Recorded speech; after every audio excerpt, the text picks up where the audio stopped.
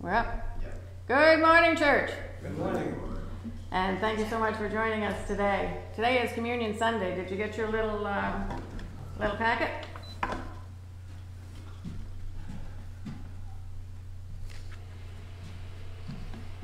We will do that after our opening prayer.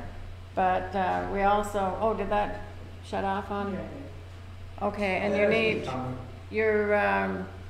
your pointer is there too, so you need to wake up. There we go. Oh, we need to go down to move the song.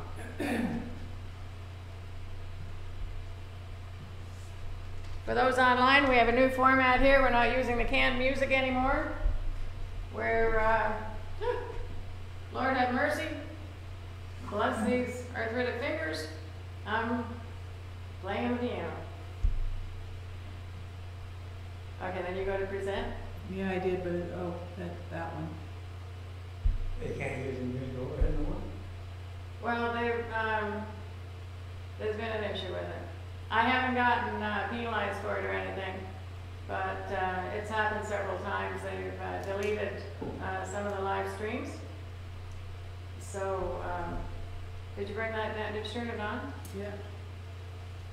And then bring it down? Okay. Turned it up. There we go. We're going to start off with Praise God. I'm nervous. This is the second time I've played. I can't read music. I can read letters. And that's how I transpose everything to letters. Okay, we ready?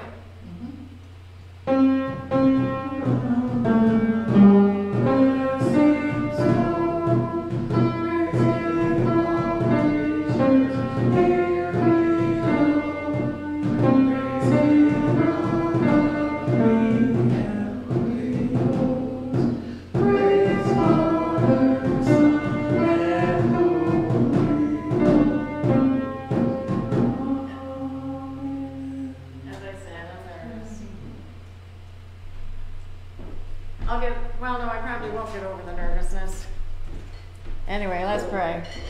It'll take time. Heavenly Father, we humbly come to you with expectation in our hearts. We know that without you, Lord, we can do nothing. Your word is a light for our path and a lamp for our feet. Help us to always be obedient to your decrees and to listen to your word and follow your directions. Be with us today in a mighty way. We need you, Lord, and we always want to need you. And help us to never be filled with pride that causes us to fall away from your way, God. Let us hear your voice and help us to follow your directions. We know that we can do all things through you because it is through you that we gain knowledge and strength and wisdom. You're our God. There is no other. You welcomed us into your family, and we're forever grateful for that privilege. We need you to help us live as you would have us live, so we can be examples to others to lead them to you, Lord. We give you all praise because you're the only one worthy, and you give us life. We trust you, God. Show us what you want us to do. Lead us by your truth and teach us. Our hope is in you. You, Lord, are merciful, and your love endures forever. For the honor of your name, O Lord, forgive our sins, heal those who are sick or injured, comfort those who mourn. Direct us, Lord, and give us success in rebuilding this church of yours. Not for our sake, Lord, but for your sake, to bring glory to your name. In Jesus' name we pray. Amen. Amen. Amen. Now, you have your communion elements? Okie dokie, here we go. As we faithfully wait on the Lord's return, we'll continue to celebrate the Lord's Supper, or we call it communion. And it's very important to remember it, because every time we take communion, the gospel is proclaimed once again, and we believe it and embrace it. It reminds us of what Jesus did for us. 1 Corinthians chapter 11, starting at verse 23. On the night when he was betrayed, the Lord Jesus took some bread and gave thanks to God for it. Then he broke it in pieces and said, "This is my body, which is given for you. Do this in remembrance of me." We'll take the bread together.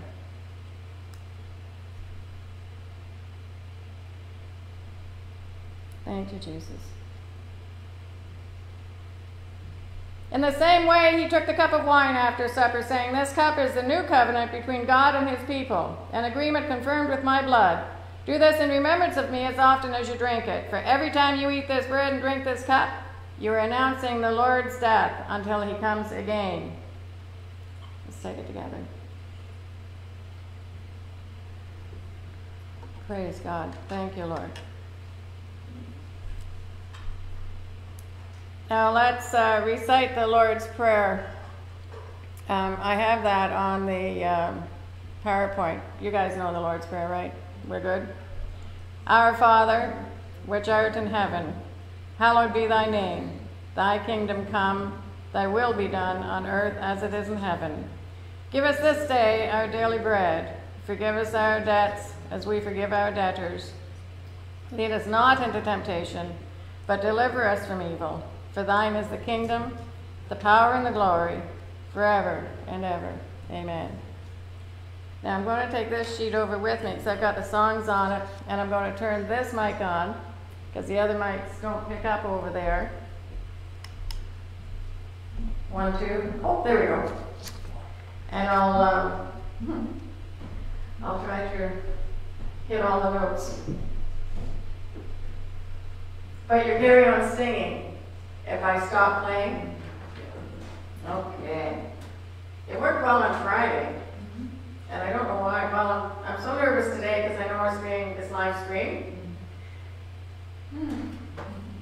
I mean, you guys know how I play. Okay, Amazing Grace. It's with it. If we didn't have the grace of God, we wouldn't even be here. We wouldn't be here. So we sing Amazing Grace to give him praise. Okay, let's go. Lord, bless these hands.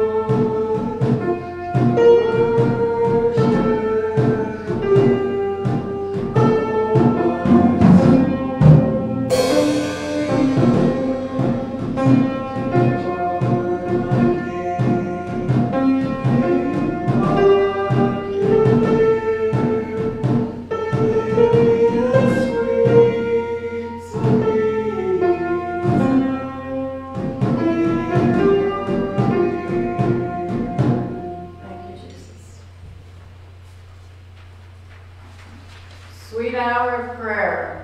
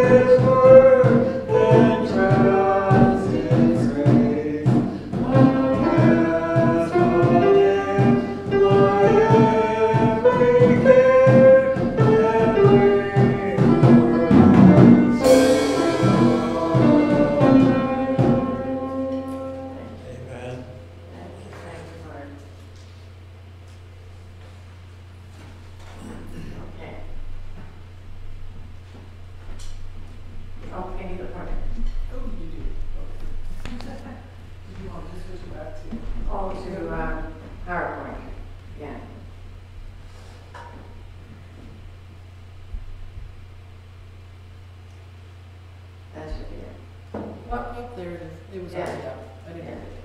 Yeah. Thank you. Thank you for your patience. Thank you for singing through. That's one thing with having service Friday night, because we're going to run on the music. And I didn't miss as much on Friday night, but you know, I am so nervous. I can just feel my nerves are just going like this. But I haven't been playing very long, and I only took a few lessons years ago, and it's coming together.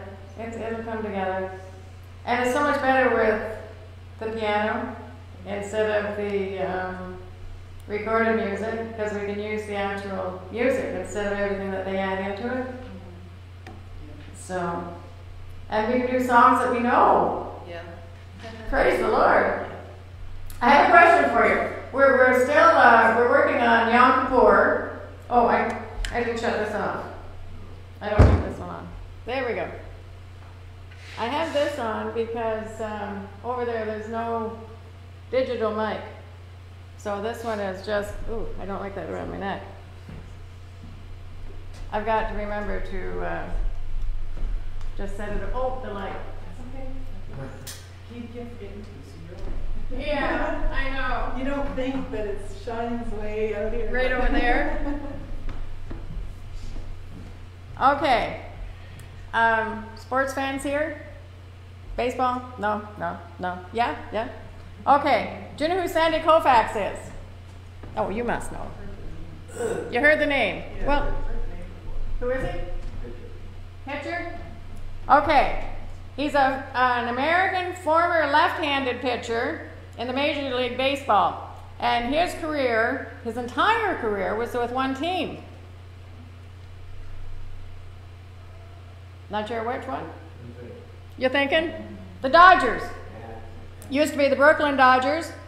And then now it's Los Angeles. See, he knows. And his career went from 1955 to 1966. You're going to ask, what's that got to do with Yom Kippur, right? He has been hailed as one of the greatest pitchers in baseball history. And left-handed to boot. But here's something that you probably don't know about him. And this had created a lot of publicity for him too. He's in the Hall of Fame. He was inducted into the Hall of Fame in 1972.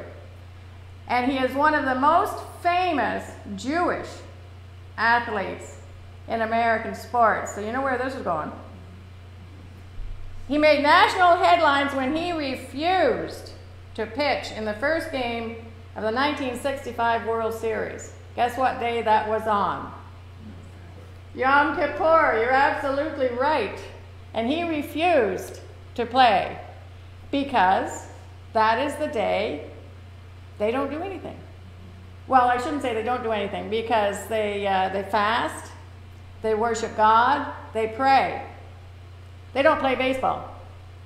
And as you saw in the video, they don't turn the lights on, they don't turn the lights off, they don't drive the cars, but they have fun on the bicycles if they don't follow the routine. Okay, now his replacement that day, do you know who the replacement was? I do. I believe that. Yeah, you got it in front of you. Yeah, Don Drysdale. Famous name? That's right. But he ended up being pulled from the game for poor performance. And he told the manager, the Dodgers manager, who was Walter Alston at that time, and he says, I bet you wish I was Jewish too. So they had to had somebody else play, because if he was, then he wouldn't have been able to play either. Anyway, back to the actual match. I thought that was kind of cool. It was. I thought it was funny, and it's true. They follow the faith religiously, and well, that's what it is. And in order to do so, he had to be obedient to it and not play baseball on that day, because that's the holiest of holiest days for the Jewish faith. Anyway, Yom Kippur is the only day in which the high priest could enter into the inner sanctum, the Holy of Holies, in the Temple of Jerusalem. The high priest would perform a series of rituals and sprinkle blood from sacrificed animals on the Ark of the Covenant. It's the Ark of the Covenant that is inside the Holy of Holies, and that's where the 10 Commandment plaques were held. The ceremony was to make atonement and to ask God's forgiveness on behalf of all of the people of Israel. The tradition continued until the destruction of the Second Temple by the Roman Empire in the 70 AD.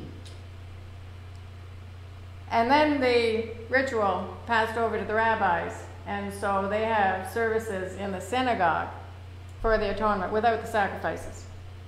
The Lord's feasts, and they're called the Lord's feasts and not the Jewish feasts. The Lord's feasts are all listed in Leviticus 23, but we're using Leviticus 16 for the information on the Day of Atonement, or Yom Kippur. The Feast of Trumpets started off with a blast of a trumpet and with a celebration of Rosh Hashanah, the head of the year, or the new year. And then it went through the days of awe, or the days of repentance, and then which brought it 10 days later to the Yom Kippur, the Day of Atonement. All Israel stops for this day. And we saw in the video that that's literal. The country is shut down. The highways are not used. The only ones that are used are in the Arab towns and cities. they don't abide by those rules. So they can use their streets, but nowhere in Israel do they drive the cars on those highways. It was kind of amazing seeing that on the video, wasn't it? A time during the days of awe is to seek reconciliation with people that you may have wronged through the year, and to seek forgiveness from God. I'm going to start off with Romans 3, verse 10. Whoops, see, I said I had the Lord's Prayer up there. Romans 3, verse 10. It tells us there is none righteous, no, not one. So seek forgiveness from God for sins committed through the year. That's what they had to do. Fasting is done to remove distraction. But every time you're fasting, you're giving up food, so you think about food all the time. So it's a discipline. You discipline yourself not to think of it, but you pray while you fast. The purpose is to examine your life as an individual and as a community to become better people, to be considerate of others. But before we go any further, I need to remind you that the Word of God teaches us that we are to rest in God's grace, which is more than sufficient to deal with our past, and to celebrate the life in Christ that we now have and into eternity, and be filled with hope for tomorrow, and to walk by faith. Now that's only if you've accepted Jesus as your Lord and Savior. If you haven't, you may as well go through the rituals. It'll do as much good for you. 1 John 2, verses 1 to 3. I'm so pleased that that all works. We have an advocate who pleads our case before the Father. He is Jesus Christ, the one who is truly righteous. He himself is the sacrifice that atones for our sins, and not only our sins, but the sins of the whole world. And we can be sure that we know him if we obey his commandments. Now we're going to kick into Leviticus chapter 16. Now the Lord spoke to Moses after the death of the two sons of Aaron, when they offered profane fire before the Lord and died. And the Lord said to Moses, "Tell Aaron your brother not to come at just any time into the holy place inside the veil, before the mercy seat which is on the ark, lest he die. For I will appear in a cloud above the mercy seat. Thus Aaron shall come into the holy place with the blood of a young bull as a sin offering, and of a ram as a burnt offering. He shall put the holy linen tunic and the linen trousers on his body. He shall be girded with a linen sash, and with the linen turban he shall be attired. These are holy garments. Therefore he shall wash his body in water and put them on. And he shall take from the congregation of the children of Israel 2 kids of the goats as a sin offering, and 1 ram as a burnt offering. Aaron shall offer the bull as a sin offering, which is for himself, and make atonement for himself and his house." How far down does that go? That's it there? Okay. "He shall take the 2 goats and present them before the Lord at the door of the tabernacle of meeting. Then Aaron shall cast lots for the 2 goats, 1 lot for the Lord, and the other lot for the scapegoat. And Aaron shall bring the goat on which the Lord's lot fell. And Aaron shall bring the goat on which the Lord's lot fell, and offer it as a sin offering. For the goat on which the lot fell, to be the scapegoat, shall be presented alive before the Lord, to make atonement upon it, and to let it go as the scapegoat into the wilderness." Now the reason for the casting lots for the two goats, they're supposed to be twins, identical twins. So you can't tell one from another. So you cast the lots, which is called Purim, and the one that is chosen to die, that one gets slaughtered and the blood gets sprinkled. The other one, hands are laid on it, the sins are put onto that goat, and then it's led away to the wilderness to be let go. It's a process that they go through every year. Now, On Friday, we did review why Aaron's sons had died. And if you look into Leviticus 10, you'll see why they had died. They did this all improper. They wanted to get close to God, but they did it the wrong way.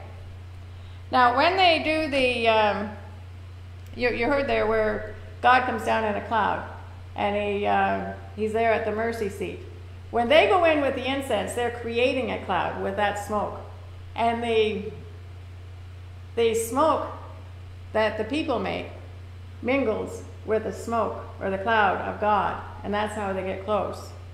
But they did it wrong. They did it wrong, and they died. But read Leviticus 10, and you'll get the full story of it. Hebrews 7,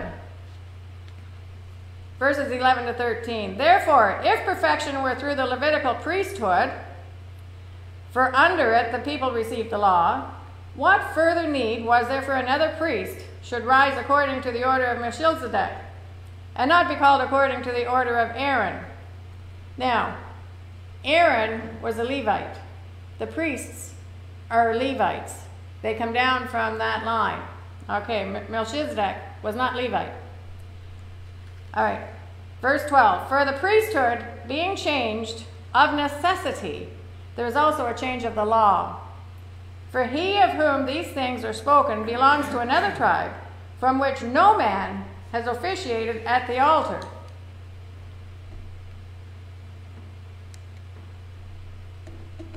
That says starting at verse 14? Okay. For it is evident that our Lord arose from Judah, of which tribe Moses spoke nothing concerning priesthood. And it is yet far more evident if, in the likeness of Melchizedek, there arises another priest who has come, not according to the law of a fleshly commandment, but according to the power of an endless life. For he testifies, you are a priest forever, according to the order of Melchizedek. So we know that Jesus is our high priest. That's not in the law of Moses. So therefore, it doesn't follow through with what the Torah says. All right, we're going to carry on to Hebrews 7, verse 18. For on the one hand, there is an annulling of the former commandment because of its weakness and unprofitability, for the law made nothing perfect. On the other hand, there is the bringing in of a better hope, through which we draw near to God. So the way the law was going, you could not be saved by what they had to do. And in the law, they had to abide by all of the rituals that were being put into place. But we don't have to do that. And the reason we don't have to do that is because we have Jesus. We accepted Jesus into our hearts. Okay, I'm just going to carry on with scripture because that tells the story a whole lot easier than me explaining it. So Hebrews 4, verses 1 to 3. God's promise of entering his rest still stands. So we ought to tremble with fear that some of you might fail to experience it. For this good news, that God has prepared this rest, has been announced to us just as it was to them. But it did them no good because they didn't share the faith of those who listened to God. For only we who believe. Does that go right into number 3? Yeah. Okay. Only we who believe can enter his rest. As for the others, God said, in my anger I took an oath. They will never enter my place of rest. Now you know when he did that. When they were traveling through the wilderness.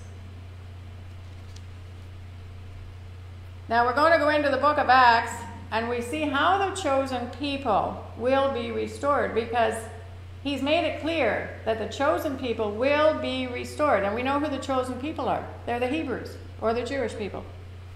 Okay, Acts chapter 15. I don't know why I keep moving over here, because I'm still going through the metal thing. I like to see that it's changing. Yeah. Acts 15, verses 12 to 14.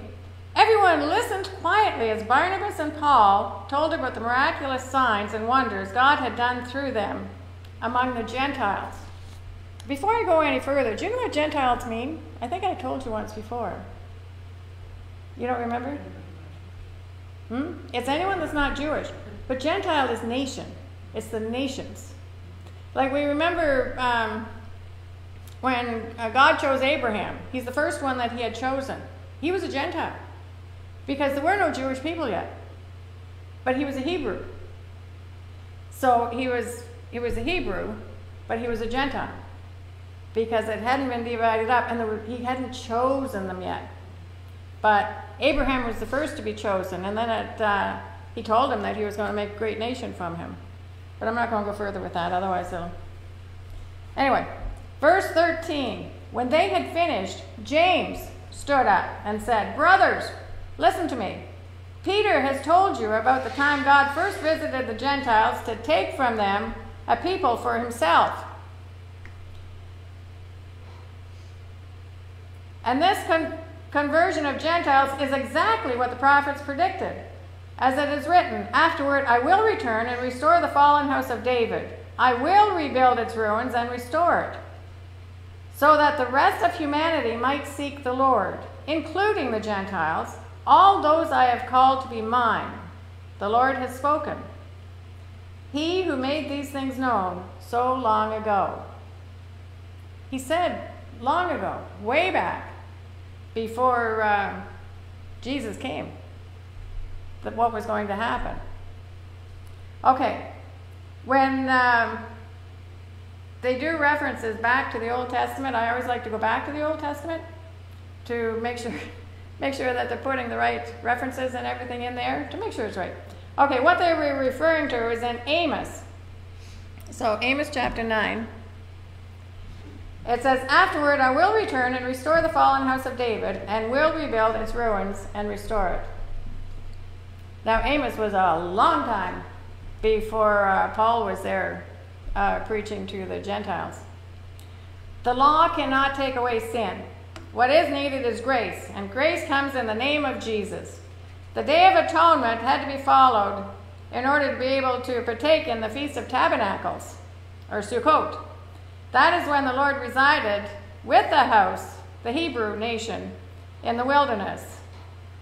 Their sins had to be atoned for, so they had to be cleansed. So again, we go back to the New Testament to see what we're told with that, and it's Hebrews 10, verses 19 and 20. It's in the right place this time. "And so, dear brothers and sisters, we can boldly enter heaven's most holy place because of the blood of Jesus. By his death, Jesus opened a new and life-giving way through the curtain into the most holy place." And we know what happened when Jesus died on the cross. The curtain was torn, and it was torn from the top to the bottom. And that curtain is what separated the most holy place. There's the holy place and the most holy place, the Holy of Holies. As believers, we have access to the Holy of Holies, and we have access to God Almighty through Jesus, our Lord and Savior. We're no longer under the old covenant. Romans 10, verses 5 to 7. "That is why when Christ came into the world, he said to God, 'You did not want an animal sacrifices or sin offerings, but you have given me a body to offer. You were not pleased with burnt offerings or other offerings for sin. Then I said, look, I have come to do your will, O God, as it is written about me in the Scriptures.' First Christ said, 'You did not want animal sacrifices or sin offerings or burnt offerings or other offerings for sin, nor were you pleased with them, though they were required by the law of Moses.' Then he said, 'Look, I have come to do your will.' He cancels the first covenant in order to put the second into effect. For God's will was for us to be made holy by the sacrifice of the body of Jesus Christ once and for all. That's atonement. The Day of Atonement is fulfilled. Christ has atoned our sins.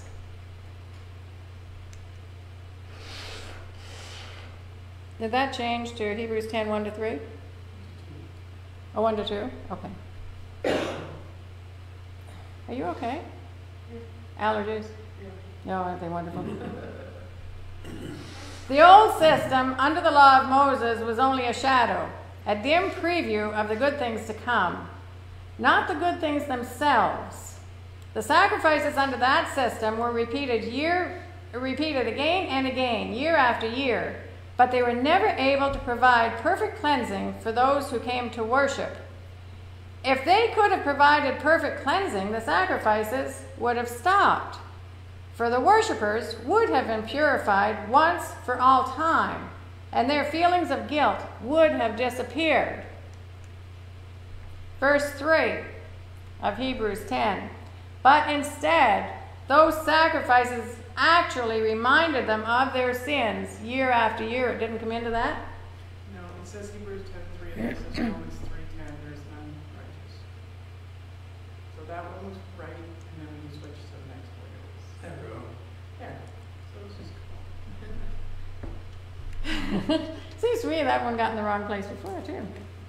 Okay. So that's verse 3 is, but instead, those sacrifices actually reminded them of their sins year after year. So the That's Romans 3:23. now that says Romans 3:23. No one is for everyone's sin. okay. So I didn't put the number 3 in there. Okay. Anyway, you heard it twice. You know what it says? They were reminded every year that they had sinned, and their sin hadn't been cleared away. We did it once.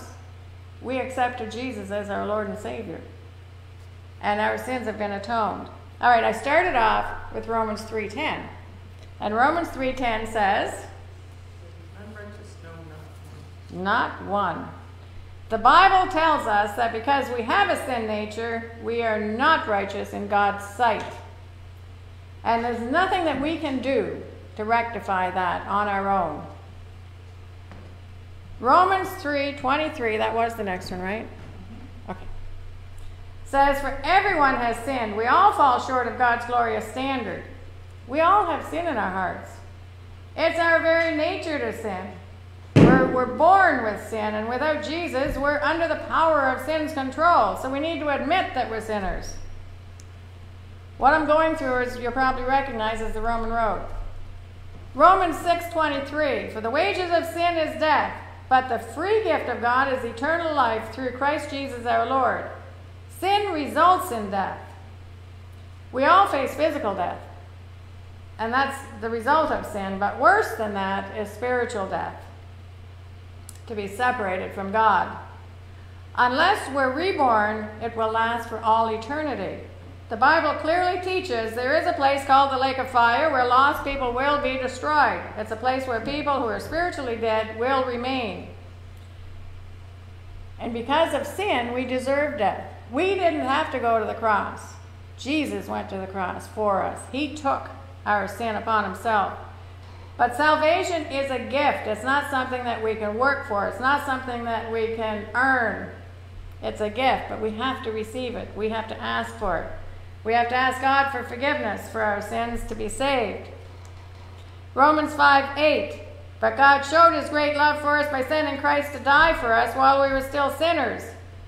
When Jesus died on the cross for us, he paid the sin for each one of us individually. He paid for the sin of the world. Sins committed already and sins that will be committed at some point in the future. The only requirement that we have is that we believe him. We believe the gospel. We accept the salvation, but we have to repent of our sins and recognize that we are sinners and we can have new life through him. There is no religion, there is no church that can give you salvation. And there's no family heritage or ancestral claim that can make you a Christian. The only way you can do that is to accept Jesus Christ as your Lord and Savior. And God loves you. And the gift of life is waiting. Romans 10:13. For everyone who calls on the name of the Lord will be saved. And you know, the worst of it is we have no idea how much time we've got left. We have people that we know that are dying. They've got cancer, or they've got some other sickness, or they may go out on the road and end up getting in a car accident. That young fellow, Tabitha's, he wasn't planning on getting in a car accident and burning up. It happens. And it doesn't matter how old you are. You could trip and fall. Oh my goodness, I trip and fall all the time. Not as often as Ron, but it could happen. You could fall, you could hit your head, you could have a heart attack. And there's no age limit on that either. Ron checks obits all the time, and we're finding there's more and more younger people that are dying now. So it's not, death isn't age related. Doesn't matter how old you are, you can die.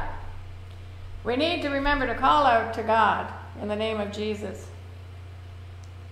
Romans 10:9. If you openly declare that Jesus is Lord and believe in your heart that God raised him from the dead, you will be saved. Now there's a term, justification, that's used in the Bible. And it's a legal term. It's sort of legalistic. But when you call on Jesus, you are justified. You become righteous in the eyes of God. You can never stand condemned again because Christ's perfect righteousness has now been given to you. Every sin you've ever committed or ever will commit is covered. And that's through the spotless Lamb of God, who willingly gave his life for each of us. And that was on Passover. There's a purpose that we keep going through these feasts. The timeline that's shown on the feasts is the timeline of everything that brought Jesus to earth, to us, and everything that had happened to give us salvation. To understand a little of what Christ had suffered, if you read Isaiah's in the Old Testament, and it was written hundreds of years before Jesus came, but it listed in detail what he had gone through. He was the suffering servant, man of sorrows. Those are terms that's used to describe him. So Isaiah 52 and 53 is what covers it. Oh, I did write down. That was written 700 years before Christ came. Now, Scripture declares God's sovereign work to the elect. That means the chosen. However, it's also clear that people are held responsible to believe the gospel. Nobody can force anyone to believe it. Each individual is responsible to accept whatever they choose. Romans 2:19 and 20. Do I have that one on there? No, I didn't put that on there. It's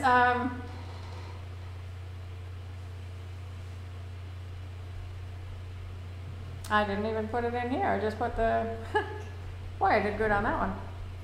Those who refuse to accept Jesus as their personal Savior do so of their own accord. You either choose or you don't choose. Not making a decision is making a decision. Jesus is greatly grieved. It says, you search the Scriptures because you think they give you eternal life, but the Scriptures point to me. This is Jesus talking. Yet you refuse to come to me to receive life.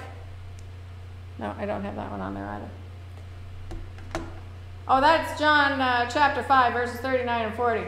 Jesus also told unbelievers in John 8:24, that is why I said that you will die in your sins. For unless you believe that I am who I claim to be, which is God, you will die in your sins.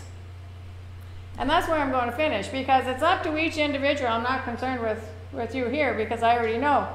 But there's so many people that haven't accepted Jesus, and time is running short. Whether it's because of wars or famines or pestilence or everything else that gets listed, we have no idea where we could die like that.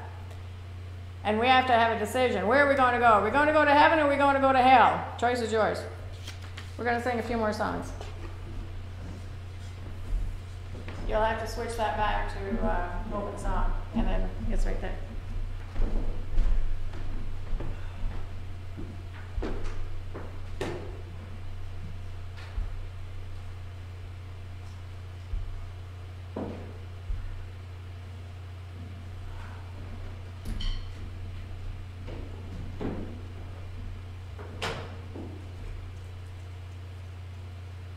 I'll get used to the switching back and forth too. And be able to do it a little more efficiently too. Does this light bother you over there? I can live with it. You can live with it? Oh, that's good. We wouldn't want to have you carried out.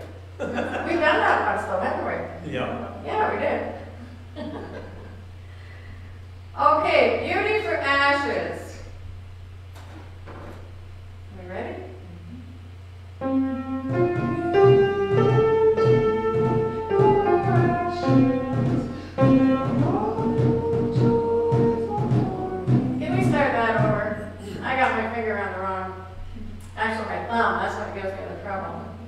That's the joy of practicing so much, you know, lily white hands, you know, they're delicate. Anyway, I'm finding that it hurts. All right, we're ready to go again? Yep.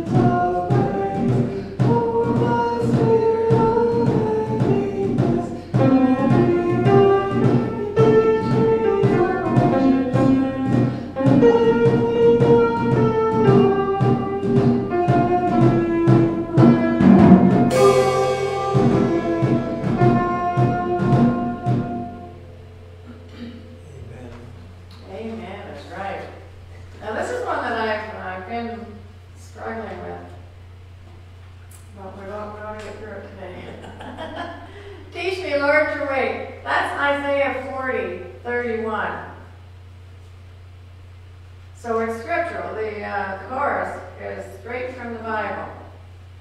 Okay.